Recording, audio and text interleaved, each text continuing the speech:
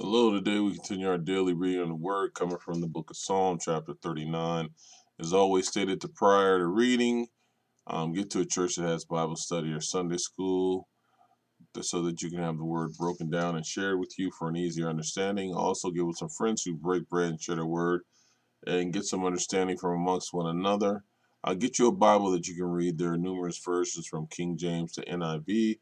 Get one that best suits you, but most importantly and above all the things I've said, call upon the Lord.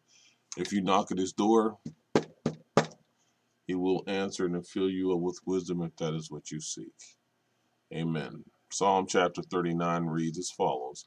I said, I will watch my ways and keep my tongue from sin. I will put a muzzle on my mouth while in the presence of the wicked. So I remained utterly silent, not even saying anything good. But my anguish increased. My heart grew hot within me. While I meditated, the fire burned. Then I spoke with my tongue.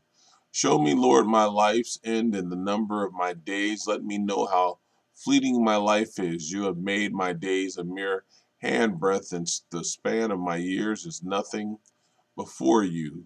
Everyone is but a breath, even those who seem secure. Surely everyone goes around like a mere phantom. In vain they rush about, heaping up wealth without knowing whose it will finally be. But now, Lord, what do I look for? My hope is in you. Save me from all my transgressions. Do not make me the scorn of fools. I was silent. I will not open my mouth, for you are the one who has done this. Remove your scourge from me. I am overcome by the blow of your hand.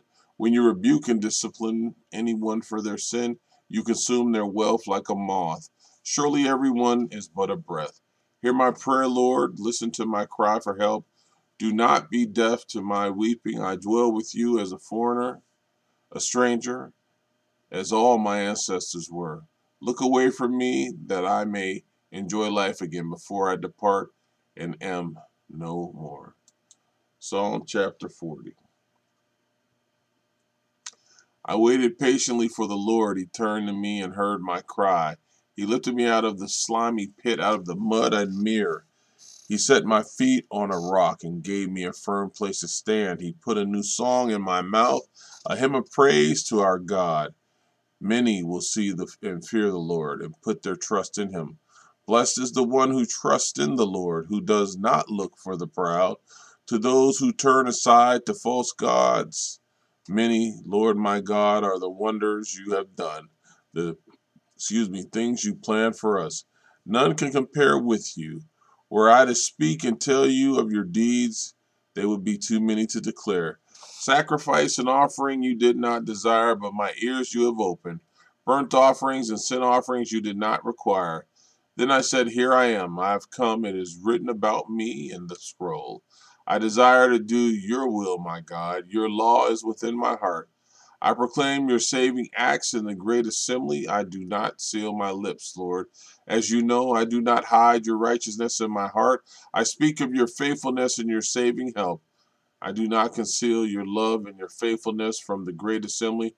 Do not withhold your mercy from me, Lord. May your love and faithfulness always protect me. For troubles without number surround me. My sins have overtaken me, and I cannot see. They are more than the hairs on my head, and my heart fails within me.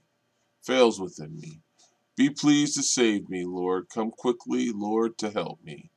May all who want to take my life be put to shame and confusion. May all who desire my ruin be turned back in disgrace. May those who say to me, aha, aha, be appalled at their own shame. But may all who seek you rejoice and be glad in you.